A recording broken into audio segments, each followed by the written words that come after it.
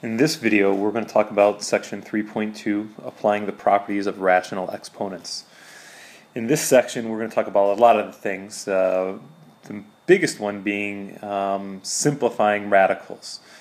In this video, we're just going to show you a couple of examples which tend to be the trickiest for some students.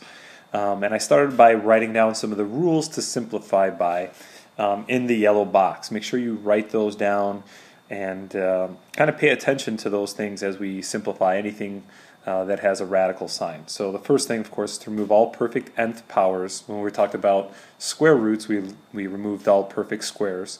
Now that we're talking about nth roots and so on, we'll be removing any nth powers. Secondly, no fractions in the radical whatsoever, and that's kind of what we're going to look at in this video. And then thirdly, we should have no radicals in the denominator.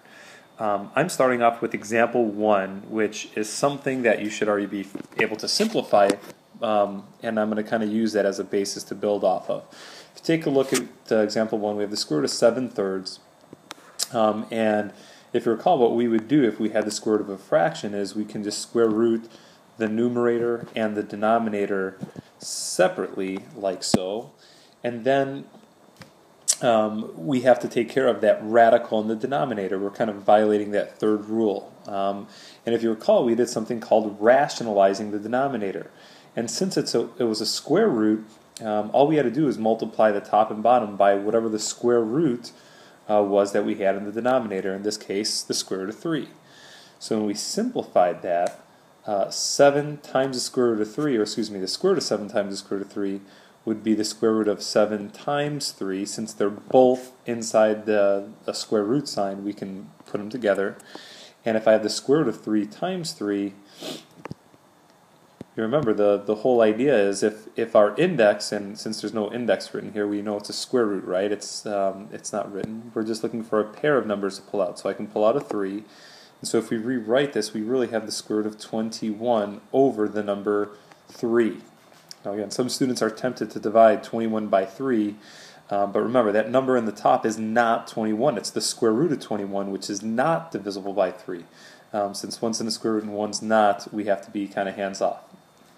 So to build upon that, we're going to look at the following example, which is new.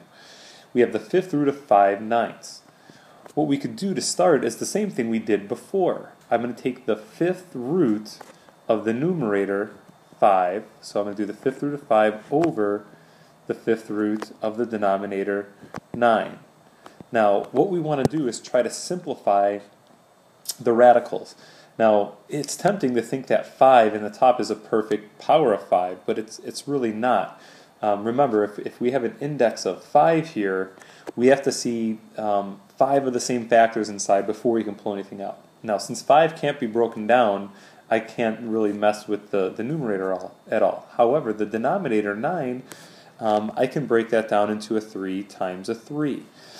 And what we're going to try to do now is simplify this. I have the 5th root of 5 over the 5th root of 3 times 3.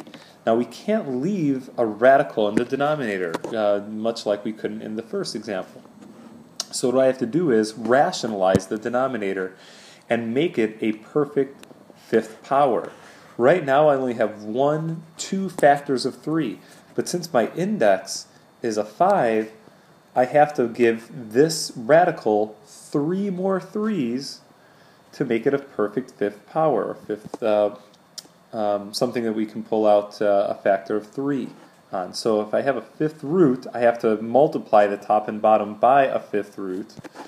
And since I only have 2 factors of 3, I need to give it 3 more factors of 3 in the denominator. If I do that to the denominator, I have to do the same exact thing to the numerator. So I'm going to multiply the top by 3 more factors of 3. So if we kind of simplify this, in the top, since we both have radicals that have 5th roots, I can combine all of this good stuff together.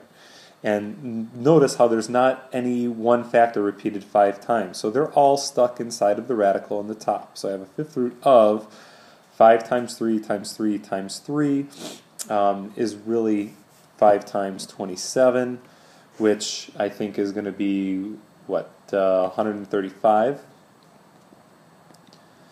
And in the denominator, what we have is the fifth root of 1, 2, 3, 4, 5 threes. I have 1, 2, 3, 4, 5 threes. Since I have 5 of them in a fifth root, I can pull one out. So my final answer here would be the fifth root of 135, all of that over the number 3. Now what I'd like you guys to try right now is example 3. And let's see if you guys can come with a good idea of how to do this tomorrow. I'm going to give you the third root, or the cube root of the fraction 2. So I'm going to give you the cube root of 2/3, and let's see how you guys do on that one.